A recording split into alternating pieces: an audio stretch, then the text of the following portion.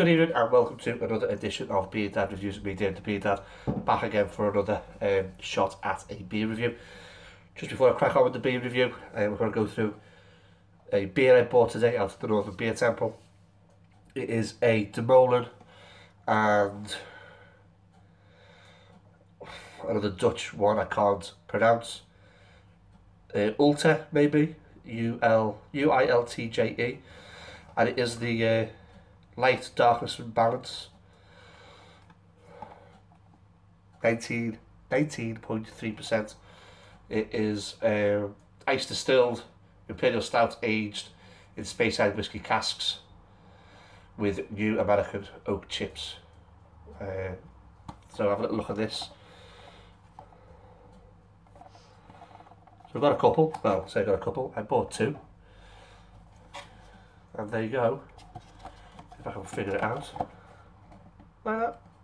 That's really cool. Bottle looks like that. Anyway, that was $10.95 a bottle. But I'll review them a little bit, not later on, maybe not today, but at some point in the day. Today's review, go from something really good to this, the Open Gate Brewery Pilsner. This was given to me by my boy, my son Ben. Thanks very much, Ben. Open Gate is Guinness's experimental brewery. It's in the same building, the same complex. It's hoppy, crisp and clean. It's 4.5%. Says so there. Best before is, figure it out, is there, white on yellow.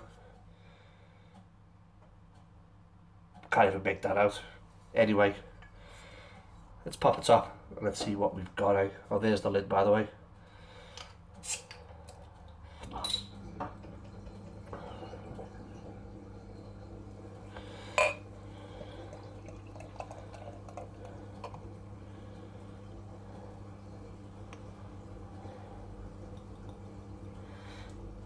Okay, so beer and glass there, we've got ourselves a crystal clear gold coloured beer.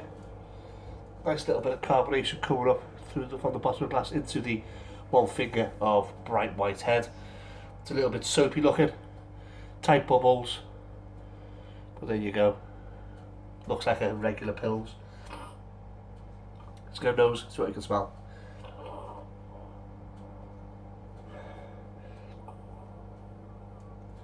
There's a bit of citrus there, a little bit of bread and malt.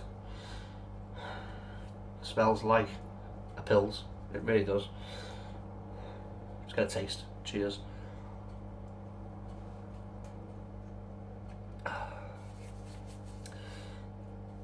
Thin. Carbonation is a bit like pins and needles on your tongue, but it's only there for a little bit, as I say, because the bubbles just pop and burst, disappear. Taste wise,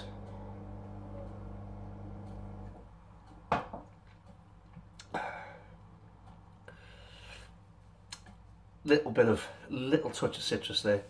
There is, it says on the bottle, citrusy and hoppy. There is a couple of full of citrus hops. There is a little bit of bread in there as well. It's a bit of a sweetness. To be fair, it's a standard, same old, same Pilsner. It's nothing fantastic. It's nothing great. But if I was out and I wanted to session it, I could probably give it a crack and try. It's not bad. It's not fantastic. It's no sort of German or Eastern European Pilsner. But it's probably got more going for it than Beck's. As I say, if I sort it out and I fancied a bit of a change, something light and refreshing to keep me going, I'll probably go with this. But I say it's no world beater.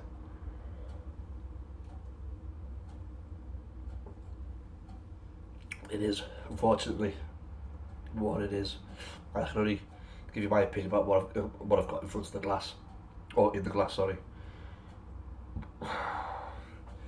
Bit boring, bit dull.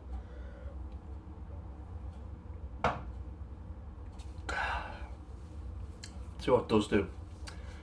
It washes away very quickly, it doesn't leave much hanging around on the palate.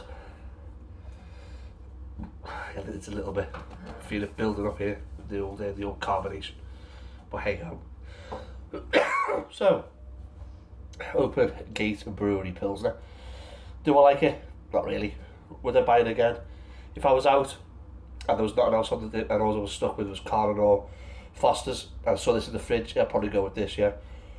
Would I recommend to friends? Probably not, no. Certainly not, well, the ones who drink Carling and Foster's I would. And yeah, I do have friends who do that. So if you've had this beer, let me know what you think. Put a comment below. There'll be a link to the Open Gate Brewery also below. If you like the video, if you don't like the video, if you're watching for the first time, hit the subscribe button, which is either there or there somewhere. So yeah, there you go, done. See you a little bit later on for another one. Hail yeah.